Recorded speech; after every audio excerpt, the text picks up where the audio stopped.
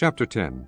Now it came to pass, when Adonizedek, king of Jerusalem, had heard how Joshua had taken Ai, and had utterly destroyed it, as he had done to Jericho and her king, so he had done to Ai and her king, and how the inhabitants of Gibeon had made peace with Israel, and were among them, that they feared greatly, because Gibeon was a great city, as one of the royal cities, and because it was greater than Ai, and all the men thereof were mighty.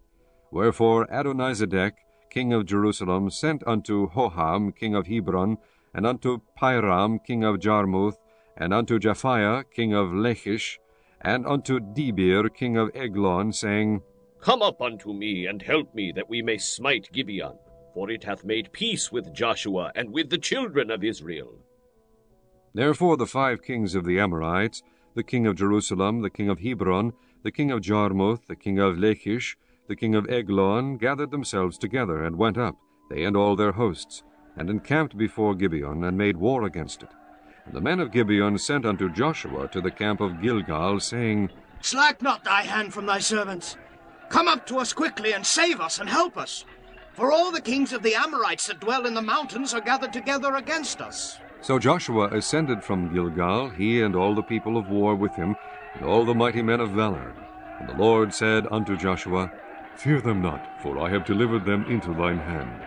There shall not a man of them stand before thee. Joshua therefore came unto them suddenly, and went up from Gilgal all night.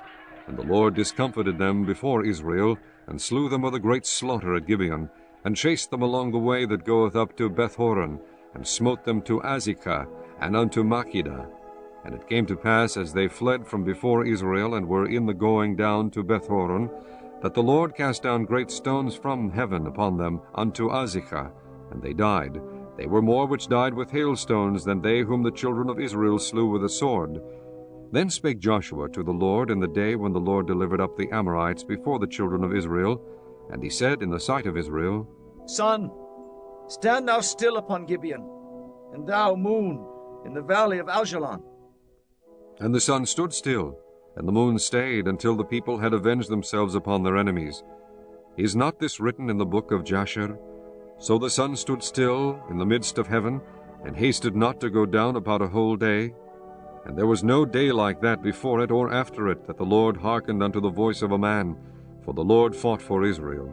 And Joshua returned, and all Israel with him, unto the camp to Gilgal. But these 5 kings fled, and hid themselves in a cave at Makkedah. And it was told Joshua, saying, The 5 kings are found hid in a cave at Makkedah. And Joshua said, Roll great stones upon the mouth of the cave, and set men by it for to keep them. And stay ye not, but pursue after your enemies, and smite the hindmost of them. Suffer them not to enter into their cities, for the Lord your God hath delivered them into your hand. And it came to pass, when Joshua and the children of Israel had made an end of slaying them with a very great slaughter, till they were consumed, that the rest which remained of them entered into fenced cities, and all the people returned to the camp to Joshua at Makkedah in peace. None moved his tongue against any of the children of Israel. Then said Joshua, Open the mouth of the cave, and bring out those 5 kings unto me out of the cave. And they did so, and brought forth those 5 kings unto him out of the cave, the king of Jerusalem, the king of Hebron, the king of Jarmuth, the king of Lachish, and the king of Eglon. And it came to pass, when they brought out those kings unto Joshua, that Joshua called for all the men of Israel, and said unto the captains of the men of war which went with him, Come near, put your feet upon the necks of these kings. And they came near, and put their feet upon the necks of them. And Joshua said unto them, Fear not, nor be dismayed. Be strong and of good courage, for thus shall the Lord do to all your enemies against whom ye fight. And afterward Joshua smote them, and slew them, and hanged them on 5 trees, and they were hanging upon the trees until the evening. And it came to pass at the time of the going down of the sun, that Joshua commanded, and they took them down off the trees, and cast them into the cave wherein they had been hid, and laid great stones in the cave's mouth, which remain until this very day. And that day Joshua took Makkedah, and smote it with the edge of the sword, and the king thereof he utterly destroyed, them, and all the souls that were therein. He let none remain, and he did to the king of Makkedah as he did unto the king of Jericho.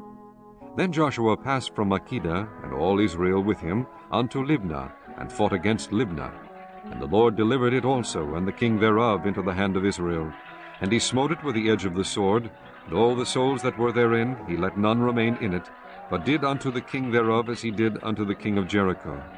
And Joshua passed from Libnah, and all Israel with him, unto Lachish, and encamped against it, and fought against it.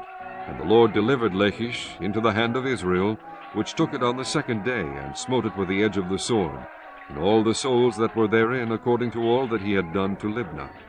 Then Horam king of Gezer came up to help Lachish, and Joshua smote him and his people until he had left him none remaining.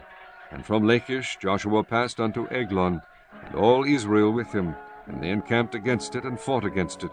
And they took it on that day, and smote it with the edge of the sword, and all the souls that were therein he utterly destroyed that day, according to all that he had done to Lachish. And Joshua went up from Eglon, and all Israel with him, unto Hebron, and they fought against it.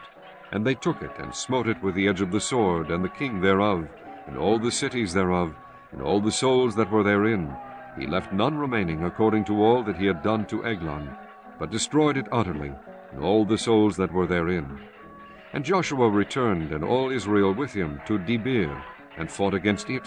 And he took it, and the king thereof, and all the cities thereof, and they smote them with the edge of the sword, and utterly destroyed all the souls that were therein. He left none remaining. As he had done to Hebron, so he did to Debir, and to the king thereof, as he had done also to Libnah, and to her king. So Joshua smote all the country of the hills, and of the south, and of the vale, and of the springs, and all their kings. He left none remaining, but utterly destroyed all that breathed, as the Lord God of Israel commanded. And Joshua smote them from Kadesh Barnea even unto Gaza, and all the country of Goshen even unto Gibeon. And all these kings and their land did Joshua take at one time, because the Lord God of Israel fought for Israel. And Joshua returned, and all Israel with him, unto the camp to Gilgal.